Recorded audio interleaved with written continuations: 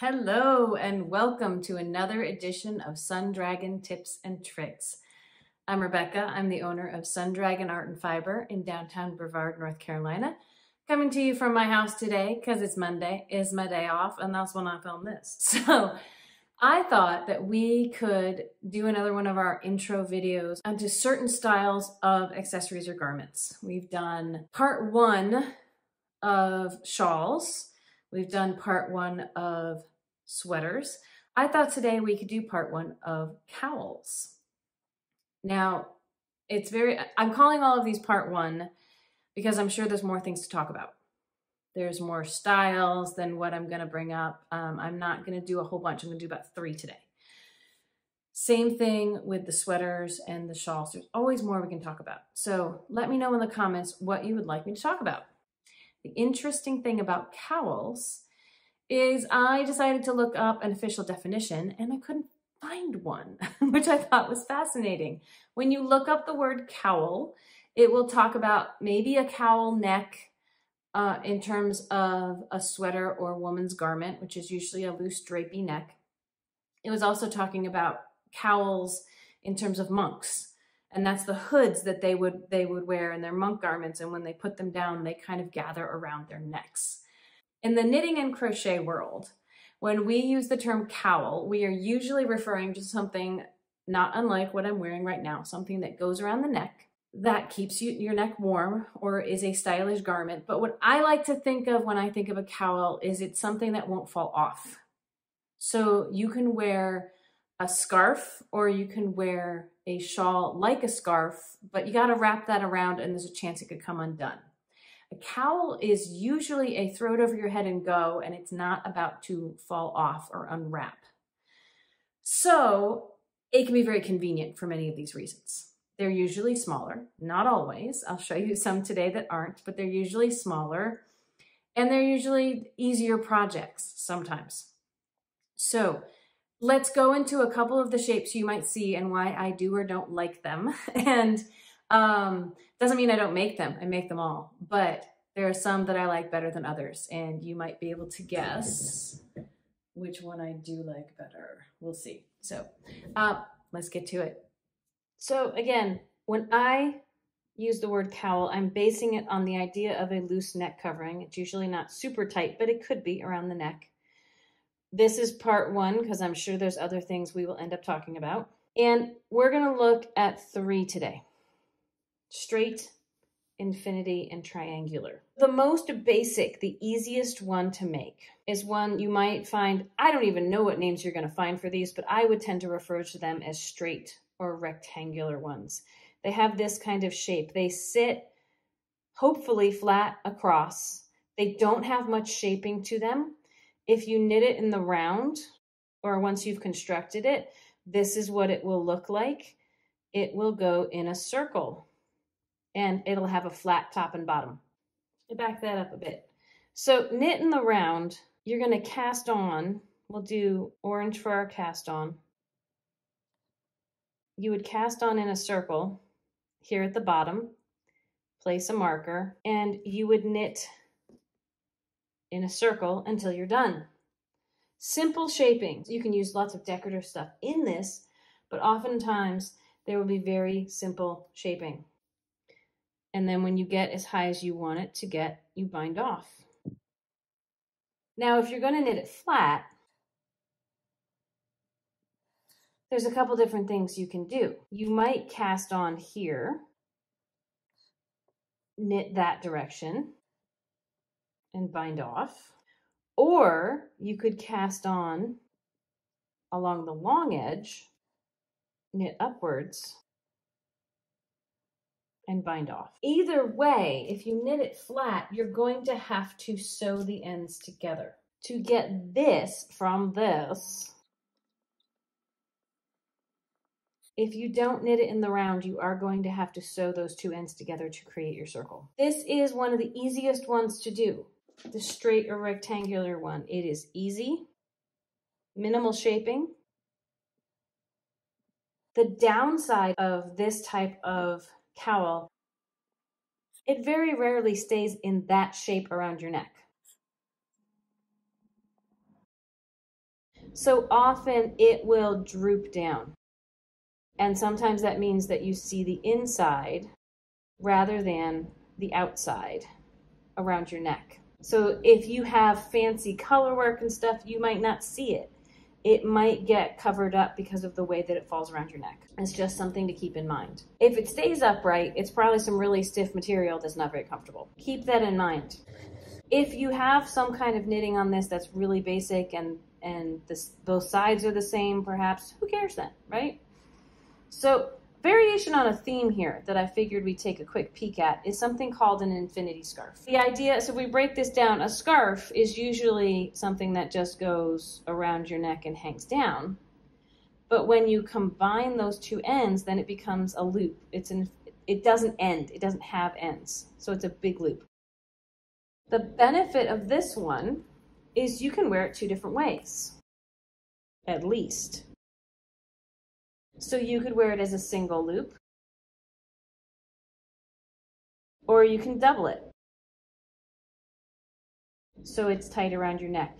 Very stylish to either wear the long way or the short way. Very similar though in construction to this up here. So it could be made in the round, or it could be sewn or seamed when you're done. You have a giant loop, infinity. It keeps going and going and going. There are no ends. A scarf usually has set ends. Looks like a little happy face. Then there is my personal favorite, the bandana or the triangular cowl. And oftentimes this is the look you would get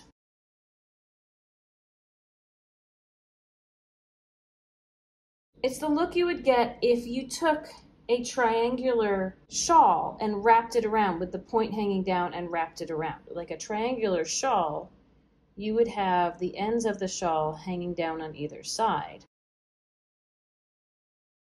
But instead, you have what is essentially, when it lays flat, this is what it looks like on. Here's a little bit of a potential, trying to show you both sides when it's laying flat. Now, some might say that's not a triangle, that's a trapezoid. But it has that point of a triangular shawl. The back side is usually much thinner and either bends or goes straight across.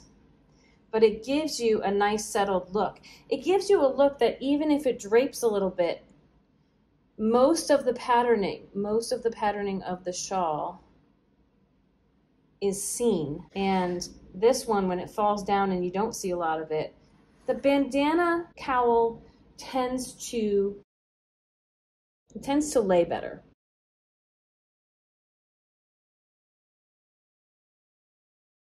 There is more shaping involved. Now, you can knit it in the round.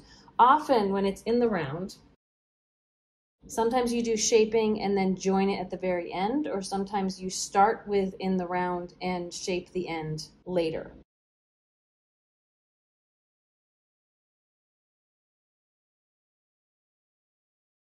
Like the other cowls, they could be in the round, they could be flat. I've drawn two examples here of triangular or bandana cowls that were knit flat. So these guys are knit flat and then they have to be seamed. And we're going to show you how to do that. Oftentimes, for a bandana cowl that takes this shape and then is seamed, oftentimes the cast on is somewhere in the middle and you knit out, often with a center spine. It grows, so we could say with our purple here,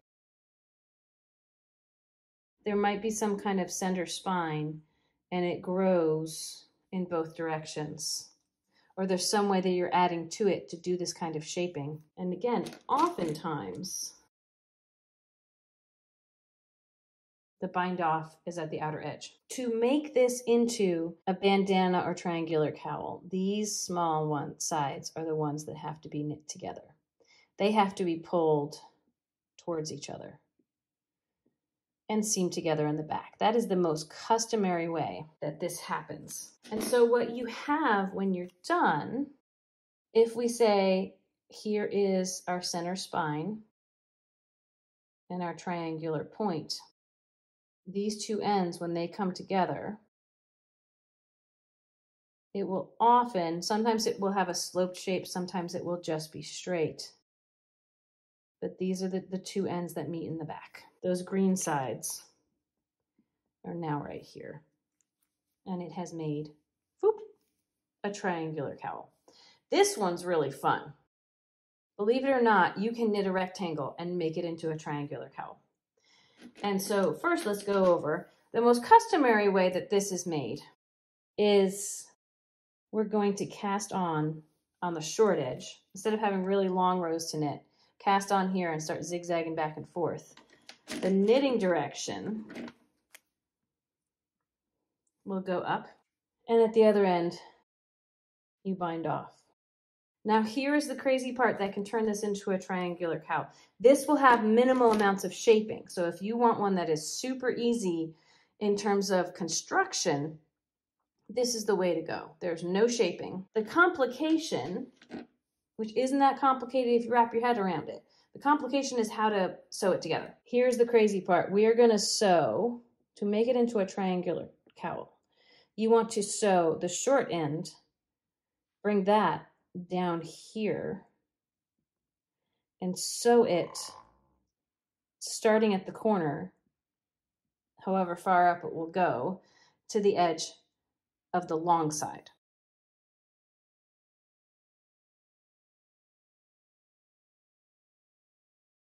And I recommend just what I did here. Lay it out and take it around to the opposite corner. Now how that will look, if we take our cast on edge here. So if we take the cast on edge, and we know that this edge is going to wrap around and meet itself again, that top part is going to come down here. It's going to come, boop, like that.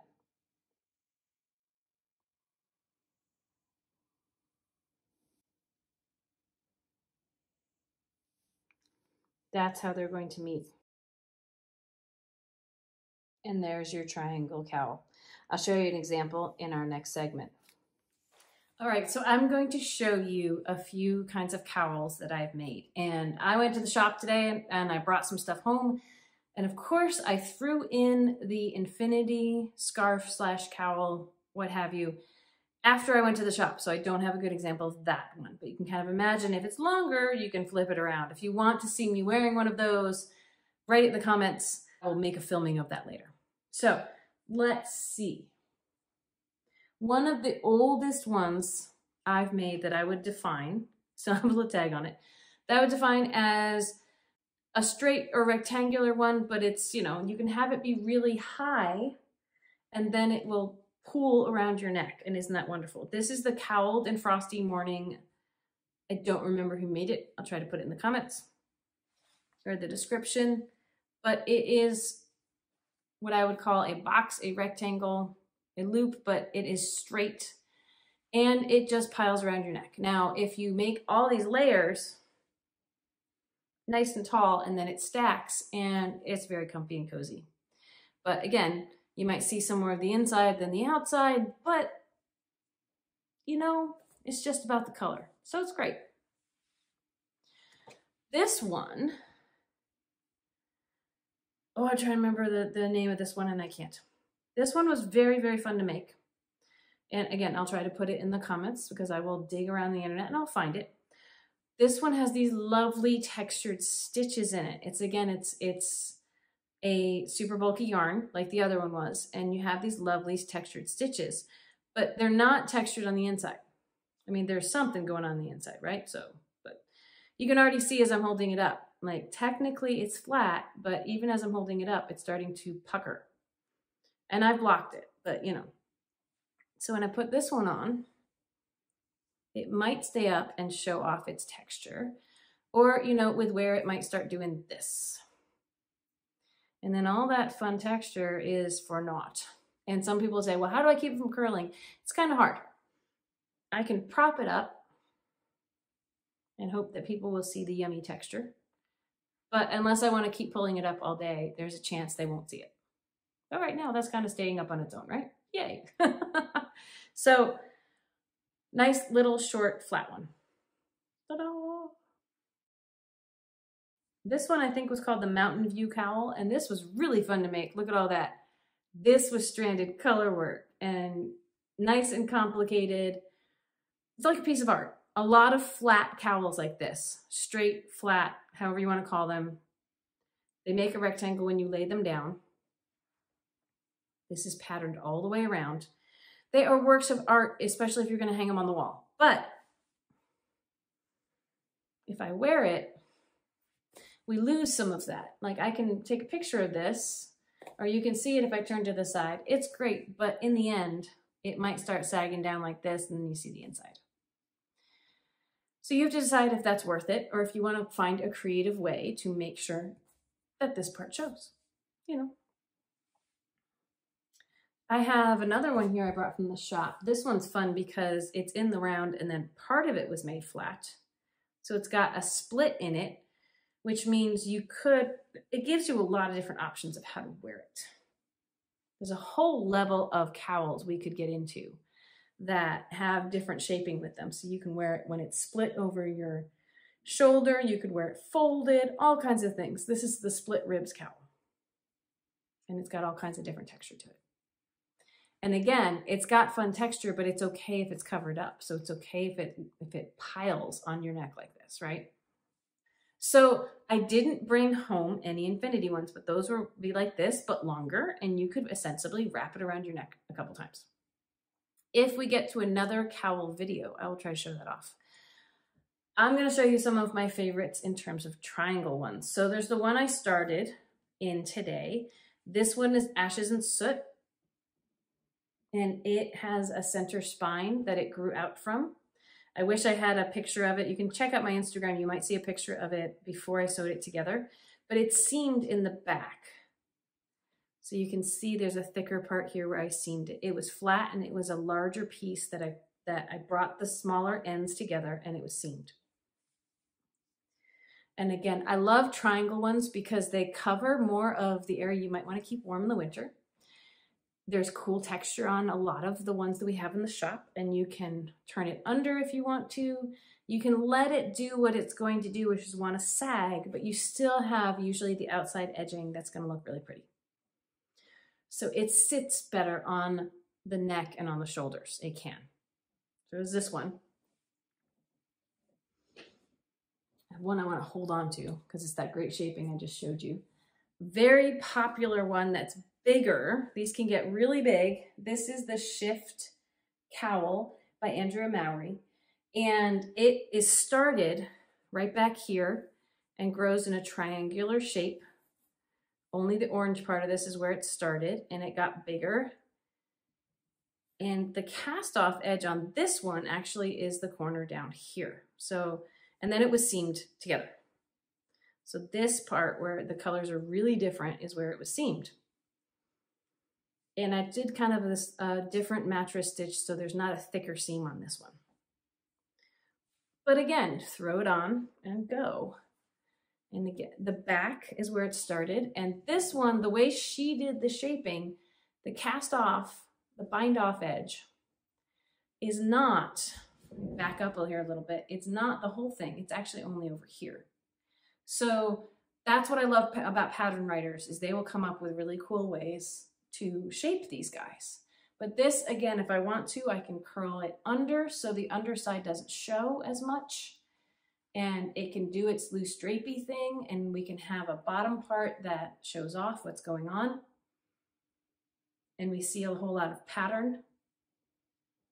And it doesn't get stuck. If the pattern was only up here, like a straight one, some of it might be lost. Very fashionable though. So, variation on a theme. That was Andrea Mowry.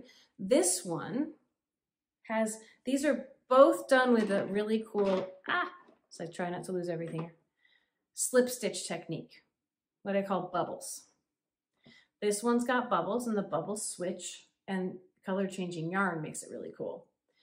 This is up by Amba O'Brien's called the Kentia Cowl. And it was a giant kind of trapezoid that got seamed as you bound off in the back. But it makes the back, again, is thinner up here, and it kind of makes a big, huge triangle that has been folded over together. Point in the front. makes it a triangular cowl or a bandana cowl.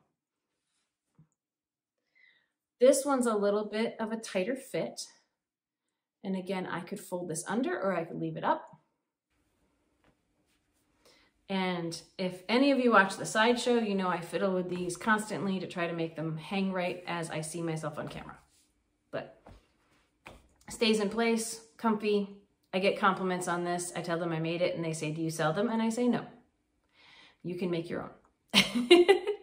So the last one I want to show you is made that fun way I showed you last of this is a cowl, really big and thick, right? Made from one giant ball of Noro Ito, which is 200 grams, 400 yards. It was my car knitting for Christmas a couple years ago when I actually traveled for Christmas. I got it back all the way up here. So you can see it's a giant triangle. It goes way down to here. But it was knit flat and it was a giant rectangle before I sewed it together. So if you can see, there's kind of ribbing on here, right? But again, I'll put it back on in a second. Let's see if I can find an edge to show you. So here is, always fun doing this on camera. If you look between here and here, this is straight knitting and ribbing. And if you follow it down, you can see where that straight ribbing hits the side, like this. But the part where that point was, when I put it back on, if we hold it to the side, from where my fingers are right here, over to the edge, this is the bottom part of that rectangle.